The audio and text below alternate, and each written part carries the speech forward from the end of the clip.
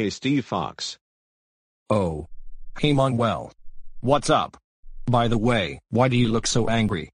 Well, Justin's roommate Steve, Aaron, Justin, John, and David made fun of me just because I don't have any Jack in the Box. So could you please take me to Jack in the Box? Sure. I could take you to Jack in the Box. We'll take Justin with us as well. Yeah, just let me change into my baseball uniform. Hello. Welcome to Jack in the Box. How may I take your order? Actually, my son's Justin and Manuel would like to get something from Jack in the Box. Yes, we do. Anyways, I would like to get a sourdough jack, medium curly fries, a medium strawberry Fanta, and a strawberry milkshake. And I would like to get a home-style ranch chicken club sandwich, large fries, a 10-piece chicken nuggets, a large Dr. Pepper, and a strawberry milkshake as well. Sorry, but the person in front of you just ordered the last of the strawberry milkshakes. What? Justin ordered the last of the strawberry milkshakes? Sorry, but strawberry's one of my favorite flavors along with chocolate and vanilla. But don't feel bad, young man. How about if I offer you a chocolate milkshake instead? Did you hear that, Manuel? The clerk is offering you a chocolate milkshake. So why not get a chocolate milkshake instead? No way. I asked for a strawberry milkshake, not a chocolate milkshake. So tell Justin to change his order right now, because he ordered the last of the strawberry milkshakes. Oh. I have a bad feeling that something bad is going to happen. Are you kidding me, Manuel? You can't just expect me to change my order just because I ordered the last of the strawberry milkshakes. And besides, it's too late.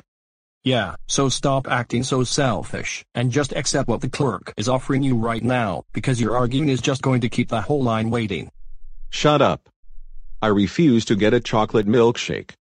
And you know what, Justin? That's it. Since you refuse to change your order, then I have no other choice but to beat you up in public. Now get over here right now.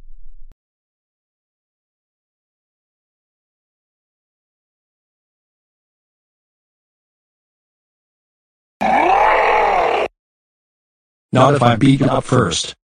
No, Justin. Please. Not that. Anything but transforming into the Hulk. Hey! Where do you think you're going? Get back here right now. You stupid piece of ice cream cake.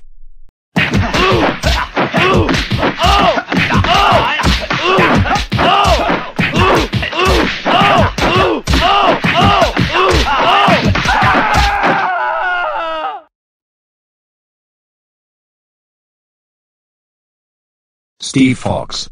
Let's go home. Because the stupid piece of chocolate confetti cake threatened to beat me up, made me angry, and make me transform into the Hulk. Yeah, Justin. Let's go home. Because I knew that slice of wedding cake would cause you to transform into the Hulk in public.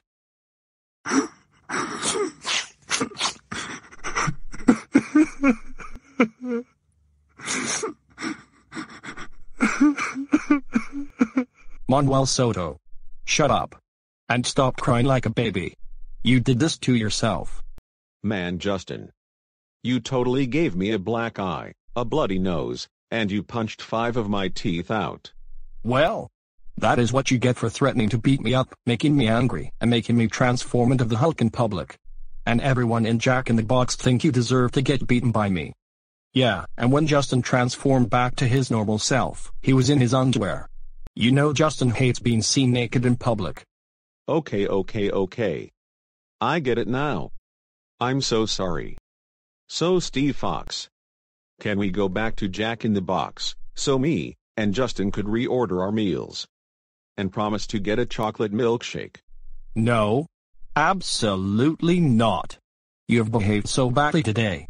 And Justin refuses to go back to Jack in the Box to reorder his meal. And you know what? That's it. You are grounded for 2 weeks. This means no fast food restaurants for 2 weeks. And you'll be forced to play with Barbie dolls, eat Barbie-themed foods, and watch Barbie movies on Netflix. Go to your room right now. You stupid slice of strawberry cake with pink fondant.